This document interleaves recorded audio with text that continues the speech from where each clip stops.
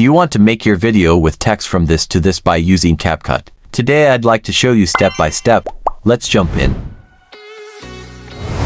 Now we have this video in the CapCut.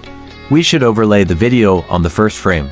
Then continuously zoom in and move the video position until the white sky covers the entire frame or the text. Next, select the mask and choose the circle one.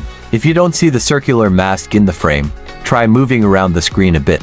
Adjust the mask to an elliptical shape and find a suitable position within the white sky to use as a cover. You can choose a position close to the text, but avoid selecting the text itself. After creating the mask, adjust its position to cover the text properly. To make the entire frame more harmonious, adjust the mask's feathering value for a smoother edge transition. Let's preview it.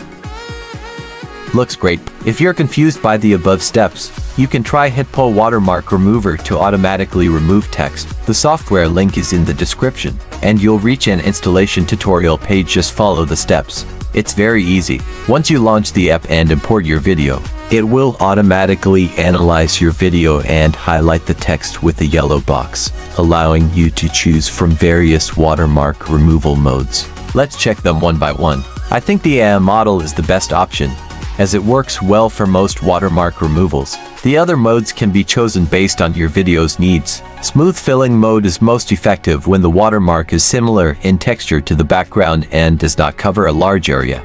Gaussian blur reduces the visibility of watermarks by decreasing the contrast of the text or graphics typically contained within the watermark. Color filling mode is suitable for situations where the watermark is small and the background is uniform with minimal color variations.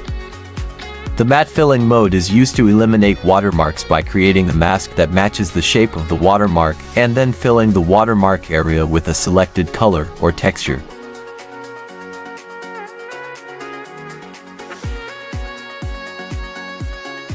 For this video, I still prefer a model. It's great indeed.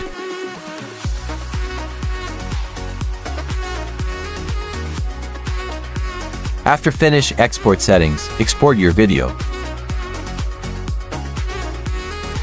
And that's all for today's video. If you found this video useful, please subscribe our channel. See you next.